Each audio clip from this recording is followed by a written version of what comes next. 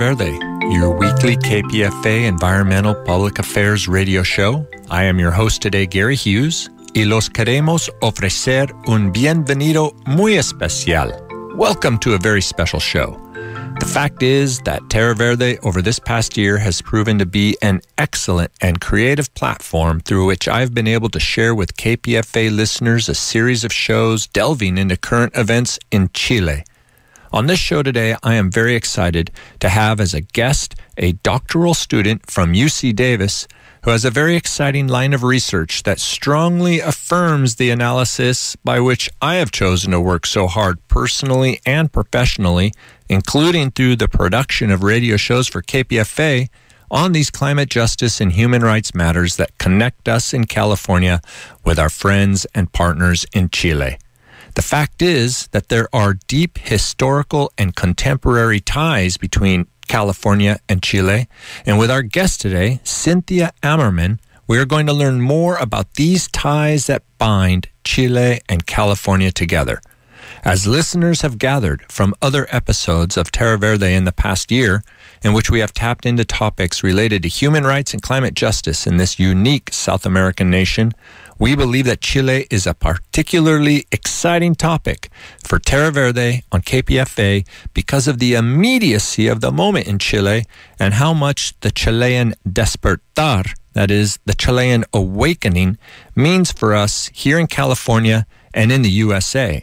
So stay tuned for our Terra Verde program today as our guest, Cynthia Ammerman, has some fascinating insights to share with us about the links between Chile and California.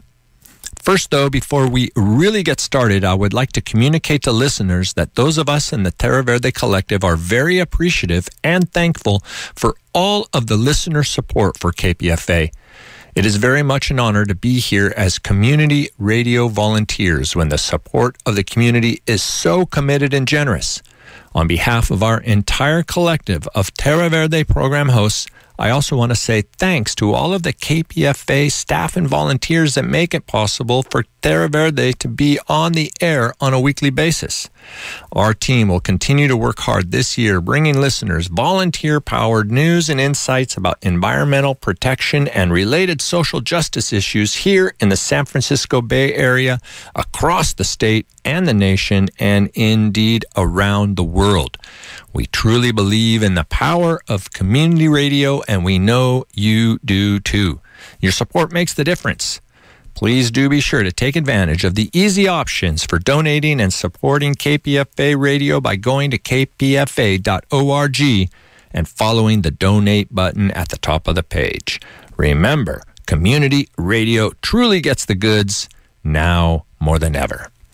So as we head into the main substance of our show, I want to express thanks and appreciation to our guest today, Cynthia Ammerman from the Native American Studies Department at UC Davis.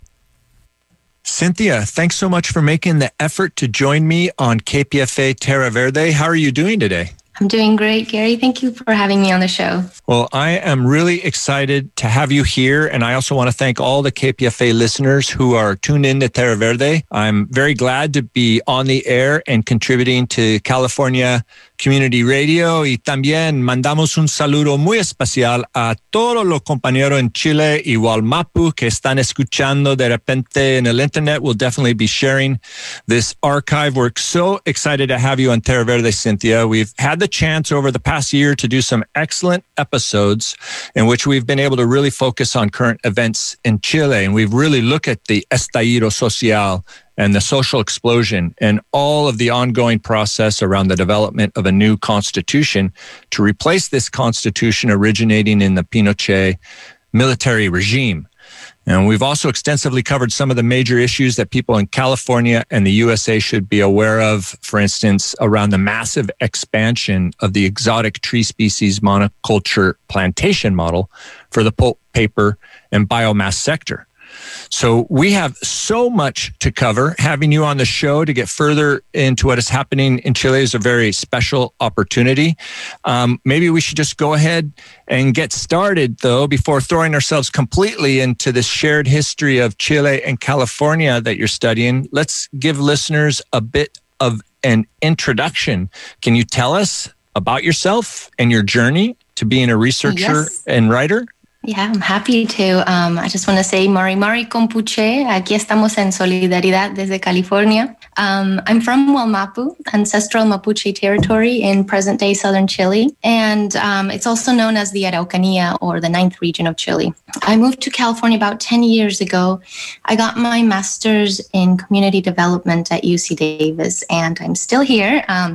Now I'm working on my PhD in Native American Studies at UC Davis.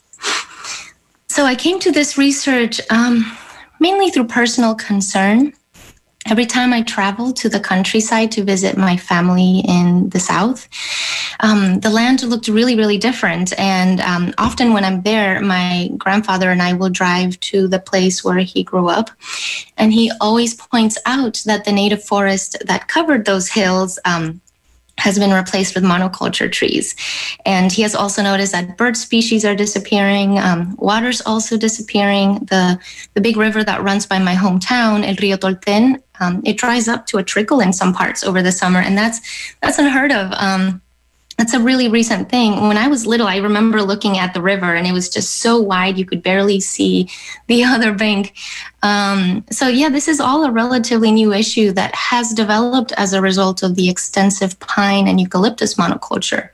I'm so glad to have you here. The picture that you're painting is really very moving. Really sensing the loss when we see the native ecosystems replaced with these monoculture pines. Your focus right now is on Chile, but I also want to make sure listeners know a little bit about some of the other projects that you've worked on that really look at these questions of indigenous justice when we're confronting a climate crisis.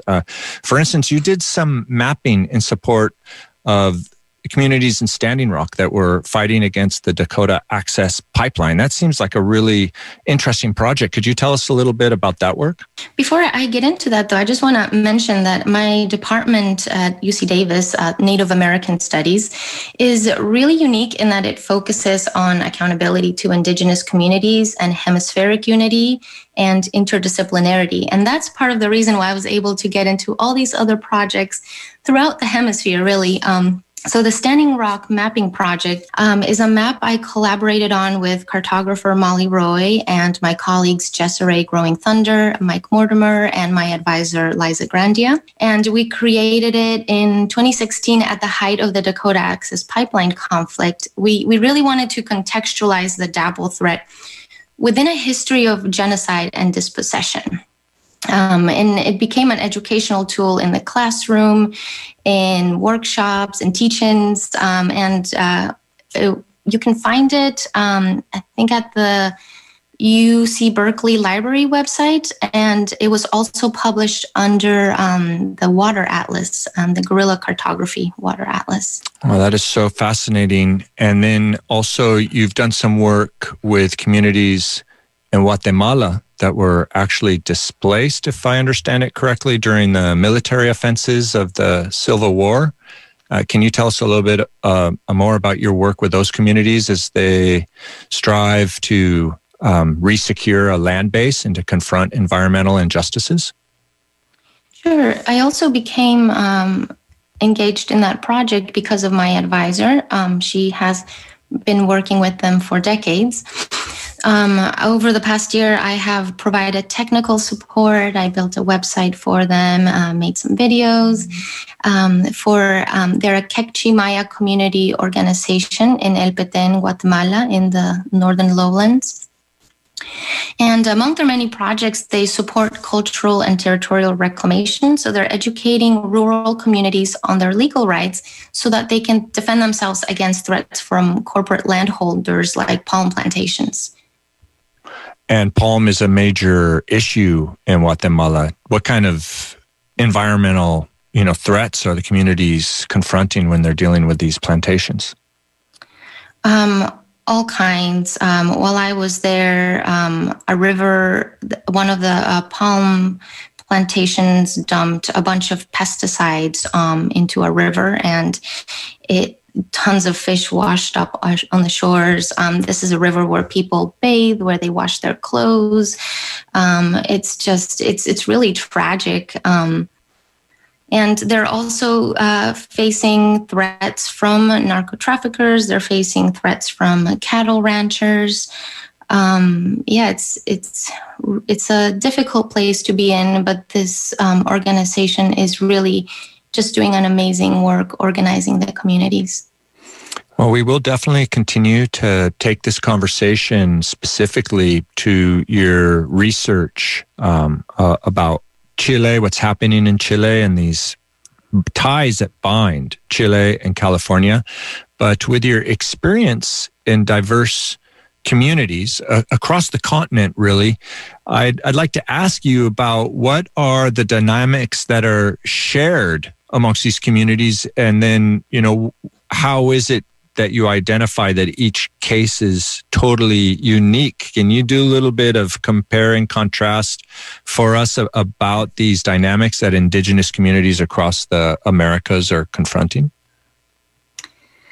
I would definitely say each case is very unique because indigenous communities have developed distinct cultures and practices in relationship to their particular territories.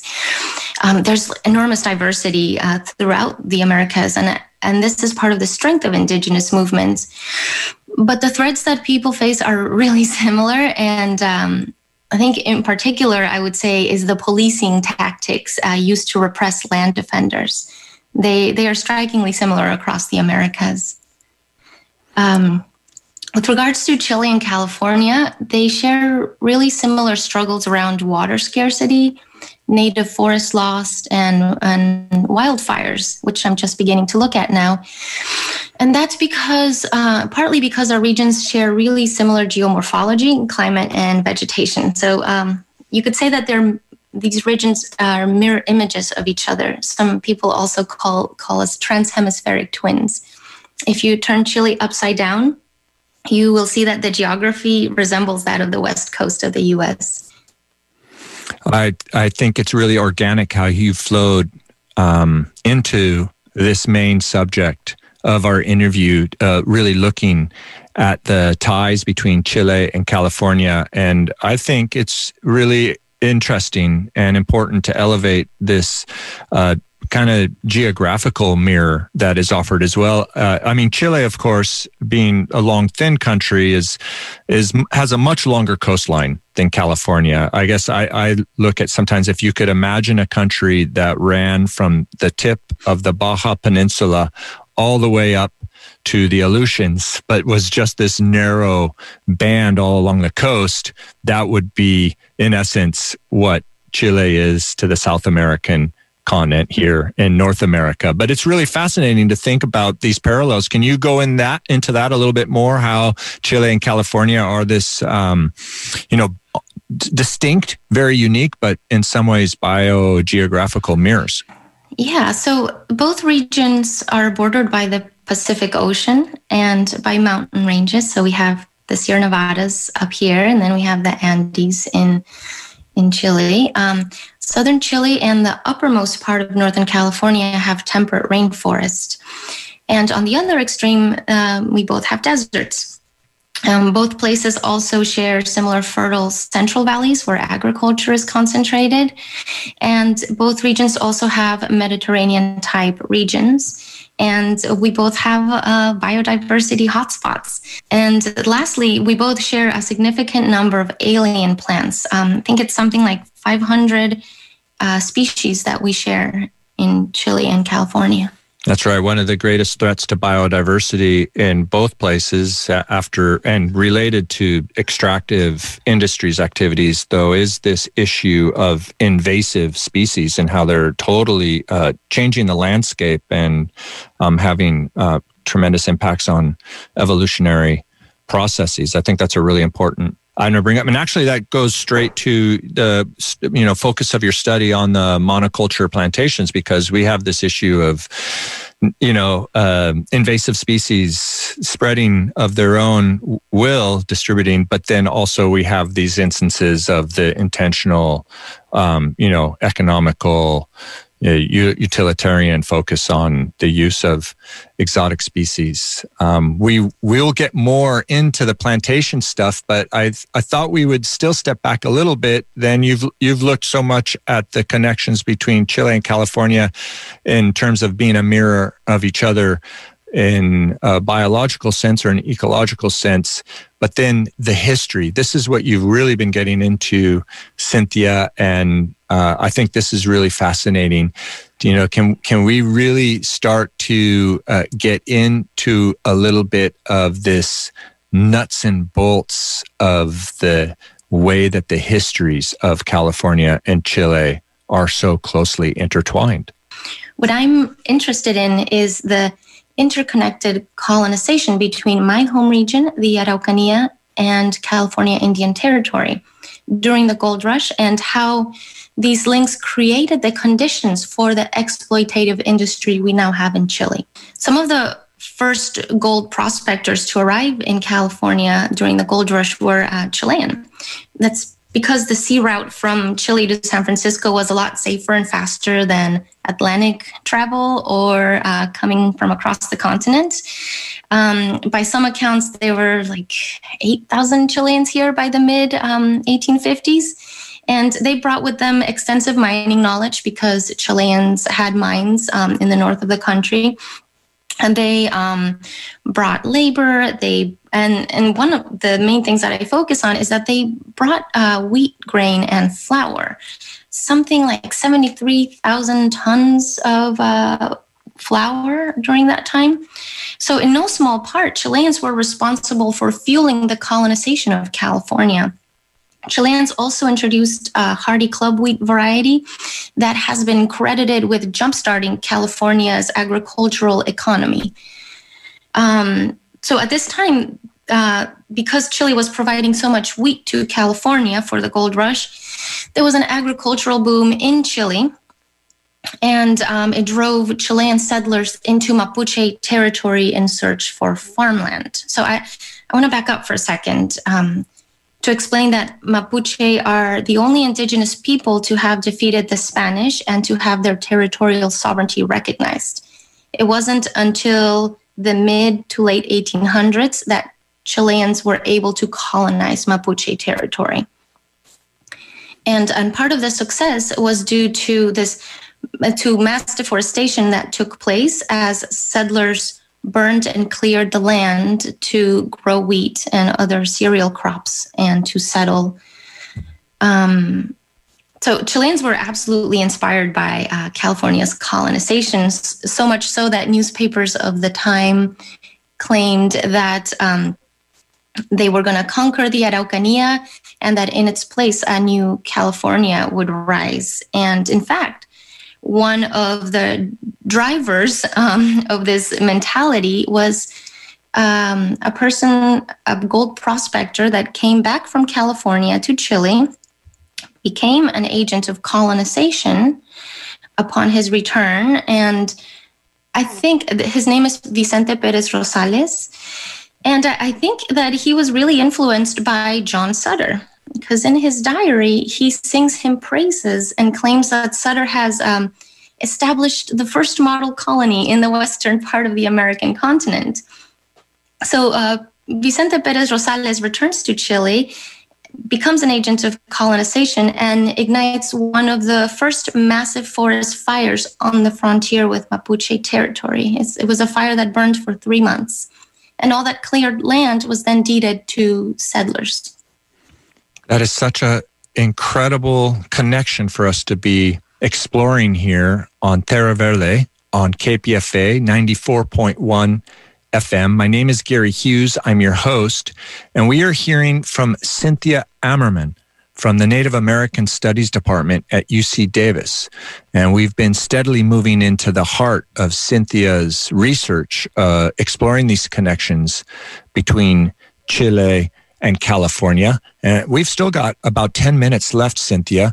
So let's keep going with this. You were just telling us the story about Vicente Pérez Rosales returning to Chile to I mean, I don't want to be crude, but to Californicate Chile, it's kind of, I mean, tell us more about how this went on, because also at this point in time, let's make sure I'm understanding the timeline correctly. Let's say, for instance, 1849, you know, we talk about the 49ers in California and the gold rush is launched here and the genocide begins in California. 1849, though, the Araucanía, south of the Biobío River in Chile, this was Mapuche territory. It was recognized Mapuche territory. It was their own nation. Do I have that totally correct? Yes, that's correct. And so let's go on to this a bit more then, about people like Vicente Pérez Rosales returning from their adventures in California with this frontier mentality.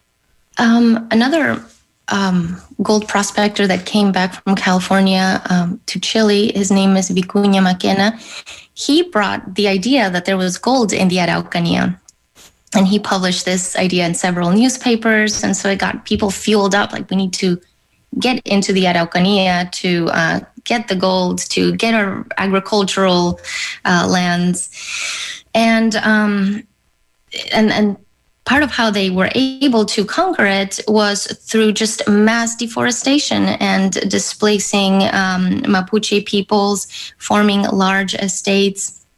And the results of this massive deforestation that took place created, obviously, immense ecological damage and soil erosion. So by the time they had conquered Mapuche territory in the late 1800s, they started noticing the effects of what they had done, and they began to reforest with the California native Monterey pine, otherwise known as radiata pine, to combat the soil erosion. And that's basically the precursor, and that was one of the early justifications that was used for planting the exotic species, was to manage soil erosion. But with time, then this model really just exploded. I mean, can you maybe take us through a little bit of the history then? Because the Monterey pine as a displaced species is really one of the most important elements of your recent research. Yeah, it actually arrived through England, the first seeds. And it was a German forester. So Chile brought in a German forester to solve the soil erosion problem. And by then, Monterey pine was already being grown there, I believe, as in somebody's private gardens. But this German forester, Federico Albert, identified it as something that could help with the soil erosion. And that's when they started planting it. It wasn't until I'm going to fast forward to the 70s until it was extensively planted. And this was in large part due to, well, not in large part, primarily because Pinochet, a military dictatorship that introduced neoliberal reforms, he heavily subsidized timber companies. So he took a lot of the land that our socialist presidents had given to Mapuche. He expropriated that land and gave it to private landholders, timber companies, and then subsidized their cost at 70 to 80% in some cases. Subsidize the cost of planting the exotic species. Yes, of operations, yeah. And so now, starting in the 70s, we have this so-called green rush of pine plantations that are steadily taking over the south central regions of the country. And this is really closely tied then to the privatization of a nascent but existing pulp industry. And then those privatizations gave these economic interests assets that they're able to leverage into expanding the pulp and paper infrastructure as well, right? And so you've looked into the industrial aspects of this, but the Monterey pines spread across the landscape has been a great focus of yours. And I think we've made some hints to the ecological damage from this, but you've also been looking at the cultural issues. So can you describe the Monterey pine not only as an ecological invasive species, but can you talk about Monterey pine as a colonizer more? Yeah. It's really interesting to see how in its native habitat in coastal California, the Monterey pine is now endangered. And it used to be a source of food and medicine for Ohlone people. The low-intensity fires were lit under it so that its cones would open and the heat would release the pine nuts. The tree is a pyrophyte, so it needs that fire to reproduce. But now, also, I want to paint an image for the listeners. The tree grows really differently in the native habitat than it does in Chile. If you see it out here, it's just so unique and beautiful. Often it's crooked due to the winds coming in from the ocean. The branches stretch out in every direction. It's not super tall like it grows in Chile. So as a monoculture, it grows really, really straight. It grows really uniformly, and it grows very fast in Chile, much faster than it does in California. It really, when you look at the plantations, it resembles rows of soldiers, as a Mapuche poet pointed out. So through no fault of its own, this pine has now become synonymous with a military dictatorship, with neoliberalism, with colonization. Because this pine behaves like a colonizer in Chile, it renders the land unhospitable to the native species. I think everyone should be really attentive to what is happening in Chile right now, because it was a laboratory for a neoliberal model and a forestry model, which was replicated throughout Latin America. I'm interested in seeing how this new constitution that has come out of the popular uprising and the policies that will emerge from it will address inequality and native sovereignty. So I'm hopeful that this may also inspire other people throughout the world. Oh, yeah. Thank you so much, Cynthia. This has been great. We just barely scraped the surface, but what you have shared with us today is really super valuable. Thank you so much for joining us. Thanks again, and thanks to the listeners for joining us. That brings us to the end of our Terra Verde program for today. Thanks so much to everyone who tuned in. A big thanks to Cynthia Ammerman from the Native American Studies Department at UC Davis for joining us today on Terra Verde. And I also want to give a special thanks to technical staff and our engineers. Without them, this unique KPFA programming would not be possible. Remember, you can listen to the archives of this show and others on kpfa.org. We hope you can join us next Friday at 2 p.m. for Terra Verde. Enjoy your afternoon, pray for rain and snow, and have a great weekend.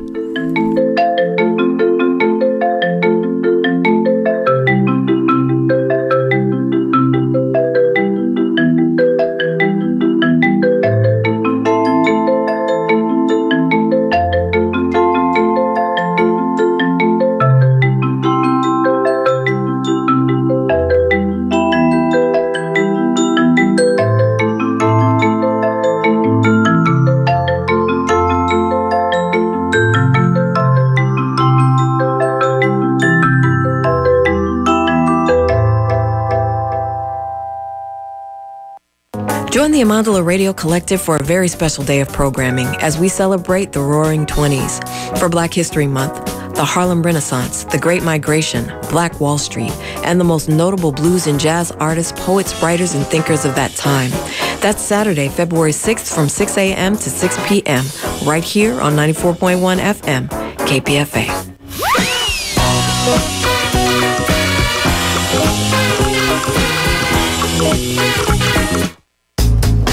KPFA is America's original listener-supported radio station. Yes, we're the place on the dial that speaks truth to power, but we're also a music discovery platform. Music is part of the genetics of KPFA. We connect Bay Area music lovers to genres that inspire creativity. Help us continue to share the magic of jazz, blues, rock, funk, R&B, gospel, world, and classical music by making a donation at kpfa.org.